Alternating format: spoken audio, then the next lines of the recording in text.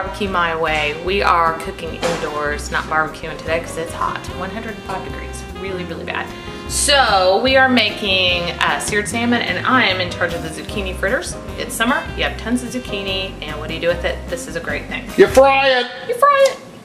Everything is good fried.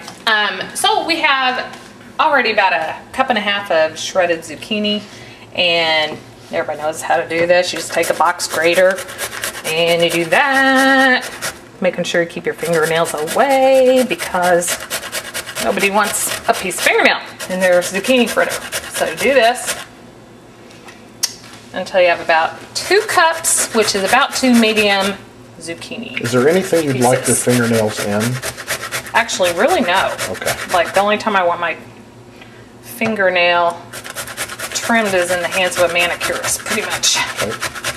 Okay, so do that. I'm already working up a sweat in this 105 degree heat, but I'll muddle through here.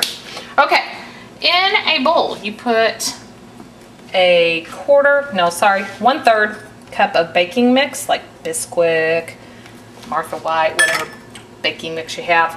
About 1/4 cup of Parmesan cheese, grated. And we're using cayenne pepper. You just want to put a little sprinkle in there. Spice it up, spice it up. Give it a little heat. This is pretty potent, so we're talking just a sprinkle, which is maybe, what do you think that is, Dave? Eighth of a teaspoon. Or Eighth of a cup. Eighth of a teaspoon. Eighth of a cup might be a bit of an overkill. And just mix this together. Kind of break up those chunks of baking mix that sometimes clump. All right, then you have a beaten egg. Actually, 2 lightly beaten eggs. I'm gonna pour that in. Mix that all around, just until it's combined. And then we're gonna add our zucchini. Put in a pinch more, there we go. And I'm also going to get just a little bit of salt. So we're gonna take our zucchini, whoops, I better add that in. And our salt, whoops, I'm not very prepared. We need just a little bit of salt.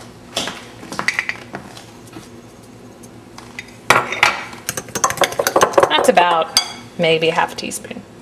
Okay, so we add our 2 cups or so of zucchini. We'll mix that around. So this is going to be really heavy in zucchini versus other fritters that are kind of doughy. This is a lot of zucchini. This is a lot of zucchini to a little bit of flour and cheese, so it's going to be pretty healthy, really. And what a great way to use up that zucchini. Right. So even, this is a sneaky way to get kids to eat zucchini also. You know, zucchini bread is delicious, but it's really fattening. This is delicious and not so bad on the hips. Okay, so that looks pretty good. Then you're going to heat up a griddle pan, or you could, if you don't have a griddle pan, just use a skillet. Then you're going to heat that up to, if it's a griddle pan, about 350. Okay, should we take a break and come right back? Come right back. Okay, we I just took a little bit of butter and just basically melt it over your griddle. Use butter because it just tastes good, and that's not a lot of butter, so don't freak out about it. And then you're going to lay about 2 tablespoons or so of your batter down, to spread it out a little bit like that. And we're using a griddle pan because we can just get more on there.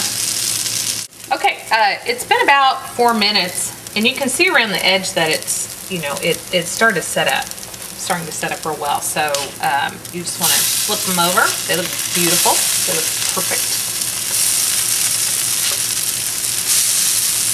And you're going to cook them maybe another 3 minutes. Get over there, buddy. On the other side. And then we'll show you what we're going to do to keep them warm while we get our salmon cooking.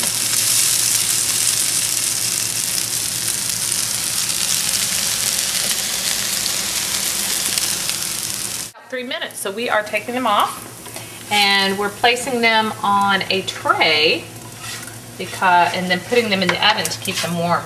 Just a low oven, 175 or so. Or we could have set them outside. Yeah, since it's 105. That's a good point. So All we'll right. put those in the oven.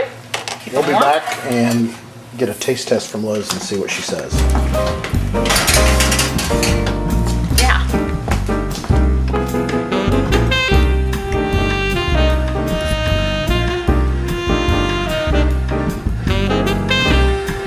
Very delicious.